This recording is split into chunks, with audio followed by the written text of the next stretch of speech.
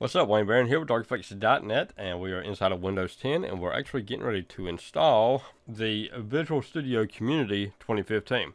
Now, whenever you actually go to the website for Visual Studio, it only gives you one option, and that is to download the internet installation, which is like 400 and something KB in size. However, you can go to this link right here, details, and it gives you an option between the 2.9 megabyte file, or you can download the ISO. Simply click on download and then choose this one right here, and then click on next, and then it will start your download. I'll have this link in the description right here. This right here is our ISO, so we're going to right click on it. We're just going to choose to open with Windows Explorer. If you do not have any like WinRAR or anything like that installed, then you can simply right click and choose mount. However, that option is no longer given to me since I have WinRAR installed. So this right here, just going to click on it and launch it. Okay, so first thing we're going to do is that we're going to actually change this right here, this location, to my G drive. As you can see right here, my G drive is my web development drive. So any type of programs like that, SQL Server, Visual Studio gets installed inside of my web drive. I'm going to leave this as default. I'm not going to go over to the customization. I'm just going to leave it as default, and then we're just going to simply choose to install.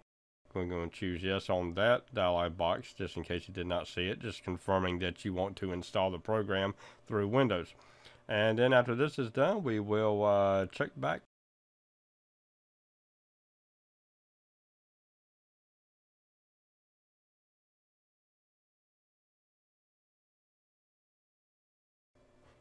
Okay, we are finished with the installation of the Visual Studio Community 2015 edition. And for those that do not know what the community version is, this is the free version. You have to register with your, most likely with your Microsoft account, which we will do that here after we restart the computer. So see you then. Okay, we are back online, so let's come over here and we're going to choose our blend for Visual Studio. That's not what we wanted, so let's expand this out. This is our Visual Studio 2015. We're just going to drag it right here and drop it right there. Okay, let's go ahead and click on Visual Studio 2015. Okay, so welcome. Connect to all the developer services. Sign in to start using Azure credits. Publish code to a private Git repository. Sync your settings and unlock the IDE. So we're going to go ahead and do that later. So not now, maybe later. So let's go ahead and click here. And I like working in a dark environment, so we're going to choose dark right here. And it's a developer settings general. We're going to go ahead and choose it. We want to choose Visual Basic because that's the language that I usually use. And now let's go ahead and start Visual Studio. Okay, and as you can see, we have our Visual Studio Community 2015 open. Let's go ahead and register it. So let's come over here to help. See register product right here. Let's go ahead and click on that. See, Visual Studio will help you plan projects, collaborate with your team, and manage your code online from anywhere. Sign in to start using the Azure credits, publish codes, so you can use the account that you log into Windows with. So the email address that you use to log into Windows is what you will use to sign into your Visual Studio account here. Or you can use your Hotmail account or your live.com account. Either one of them will work in this. If you do not have either one of them, then you will have to create an account.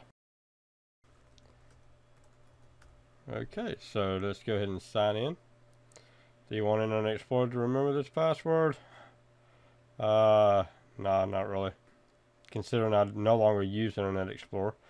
And there's my name right there, so it already picked up on everything. Create a Visual Studio Team Service site.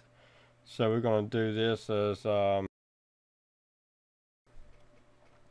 and now let's go ahead and choose continue. Let's see, change options. We're going to leave that alone. Let's go ahead and choose continue. Okay, create your first team project. Let's do this later. Okay, and we are logged in. This version is licensed to me. It is a free version. I never have to pay for it. However, there are restrictions, as in you cannot use the community version to create software that you're going to sell. And so if you're going to create software that you're going to sell, then you need to get the professional version or the enterprise version in order to do that. Other than that, this right here is great for doing presentations, creating lessons like I do online, which is pretty much what I do, besides working on my own projects, which I don't really make any money off from. So, I am Wayne Barron. This is darkeffects.net, and we are inside of Visual Studio Community 2015.